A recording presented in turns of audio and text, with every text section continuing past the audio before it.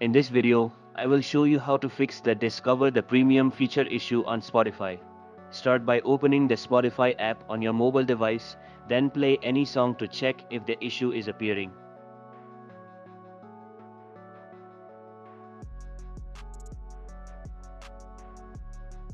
If it is, go back to your home screen and locate the Spotify app. Next, press and hold the Spotify app icon and tap on the info icon that appears.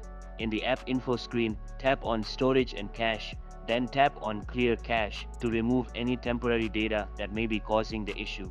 If that doesn't work, try uninstalling the app. To do this, tap on the uninstall option, and once it's removed, reinstall Spotify from the App Store or Google Play Store.